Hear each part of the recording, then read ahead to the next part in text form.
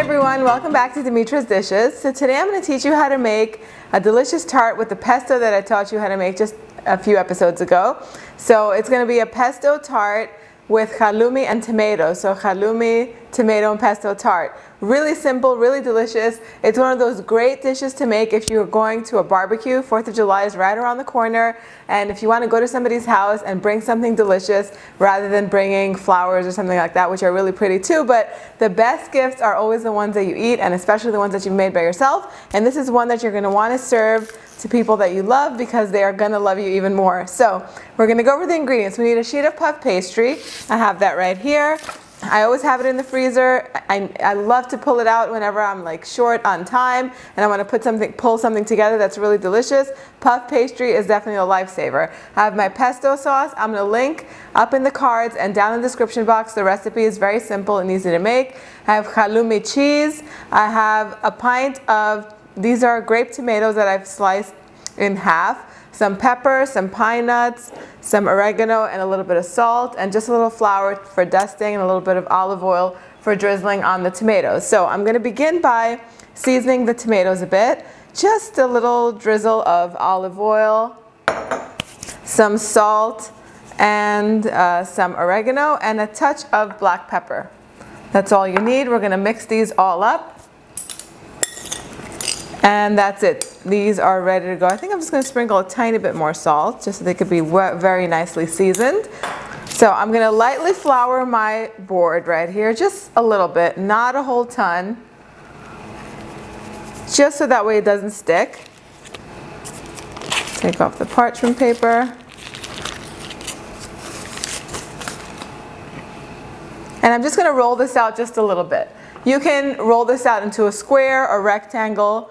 Whatever you want your tart to look like, whatever shape you want, that's the shape that you should roll it out to. So I rolled it out into a square this time. I usually do a rectangle, but for some reason this came like a square shape, so I'm going to keep it like a square. I think it looks pretty. I transferred it onto a baking sheet that's lined with parchment paper, and now before we do anything else, I'm going to slice my haloumi cheese.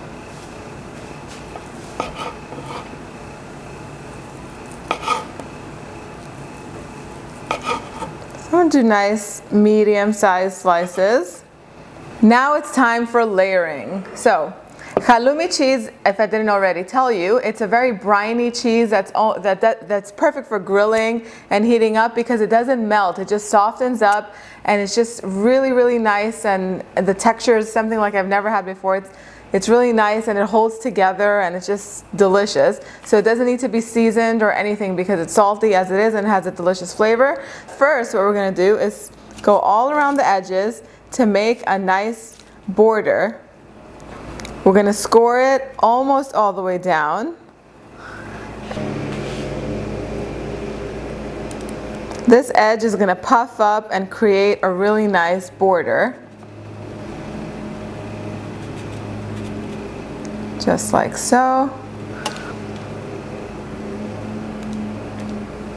And this method is really nice because it really saves you the hassle of having to fit this in a tart pan or even having to go out and buy one.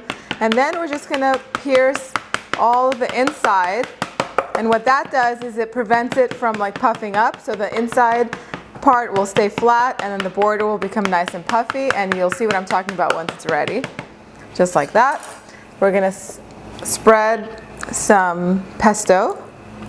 So just make sure to spread the pesto only on the inside part of the tart, not on the edges. And then we're going to create a layer of tomatoes going all across. Then a layer of haloumi cheese.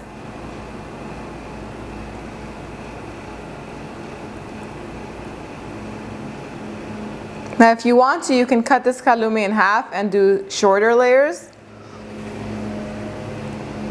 Just like that. The haloumi with the pesto and the tomato is just going to go perfect. I'm going to continue making my layers and then I'm going to show you what it looks like right before it goes in the oven. In the meantime, you're going to want to make sure that your oven is preheated to 400 degrees Fahrenheit so that way you don't have to wait for it. Okay, so this is what it should look like. Now, I left those long and I should have really cut them in half. If you cut them in half, then you'll have another layer of tomato and cheese, and you can totally do that so that way you don't run out of cheese. This is what it looks like. Now last but not least, I'm just going to drizzle some of these, or sprinkle I should say, some of these pine nuts on top, and they're going to get toasted in the oven while the tart bakes, and it's going to add some crunch and another dimension of flavor, which is going to be delicious.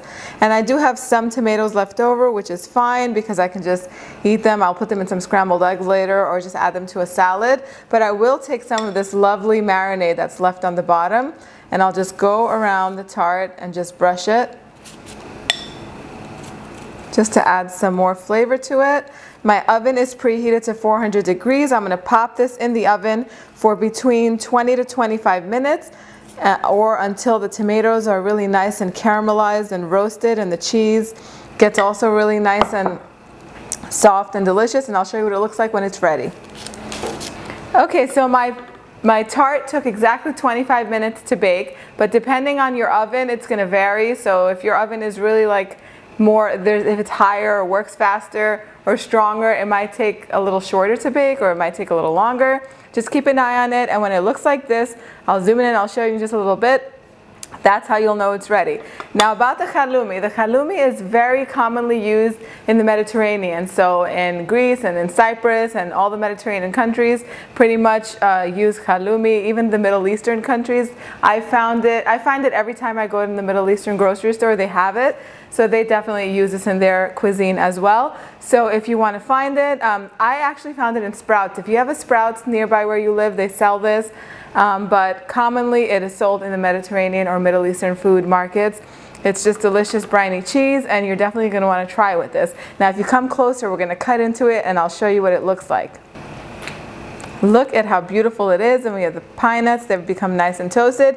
Now if you see over here, these right here and right here, kind of like two little air bubbles had formed because I guess they weren't pierced properly. That's not a problem. Don't get scared. As soon as it comes out of the oven, you can just poke it and it deflates and goes right back down. But that's why you're going to want to pierce it really thoroughly with a fork or a knife. I'm going to cut this right now and have a nice delicious piece. This kind of looks like a pizza, and it tastes, maybe some would say, even better than a pizza. I'll cut this and put it in my plate. Just look at how delicious it is. The pastry is buttery and flaky. Put that in my plate. Time to dig in. Let me get this tomato.